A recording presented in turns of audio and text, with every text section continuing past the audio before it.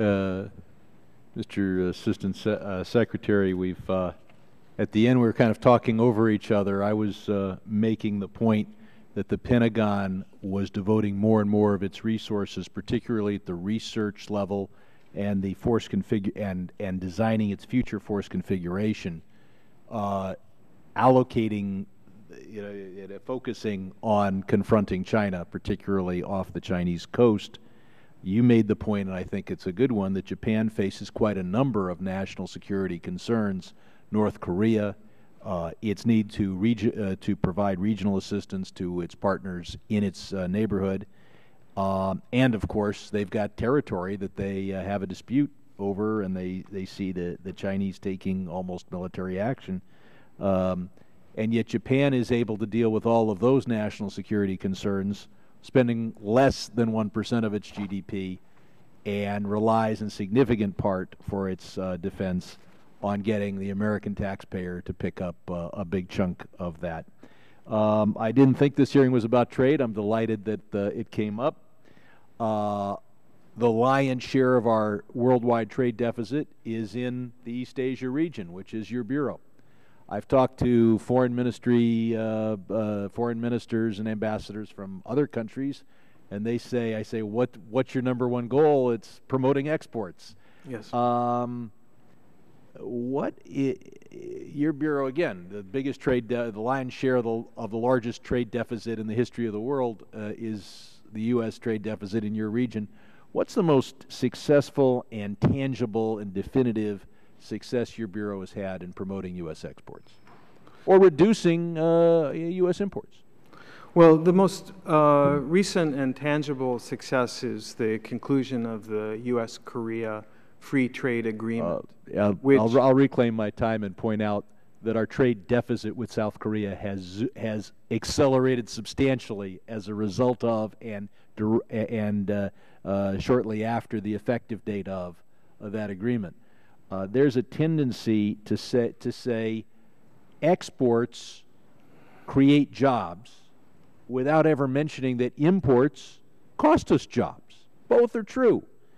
And in fact, our imports to from South Korea grew as a result of that agreement. Our exports eventually should go up, although in the first year they've declined. But clearly, the trade deficit with South Korea has grown and grown substantially after that agreement. We have a huge trade deficit with Japan.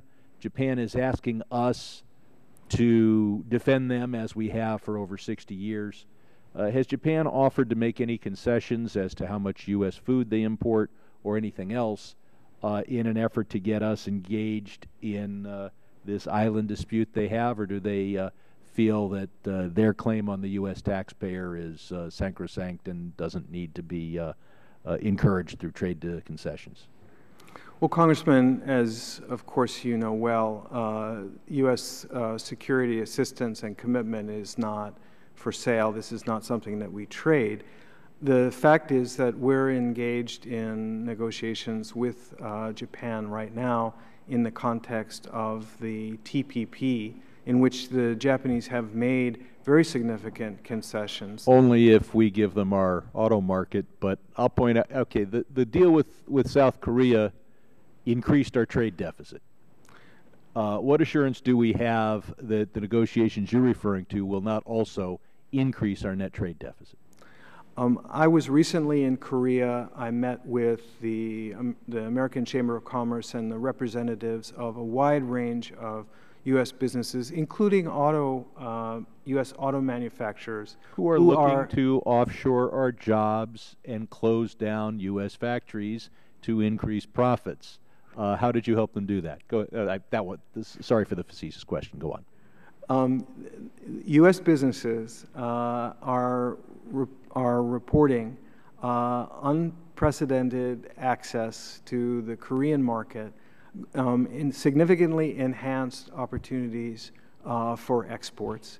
And we believe that the successful conclusion of the Trans-Pacific Partnership, by lowering barriers and by bringing high standards to countries like Japan, Mr. like Secretary, Malaysia. I'll reclaim my time and say the definition of insanity is to keep doing the same thing and expect another result.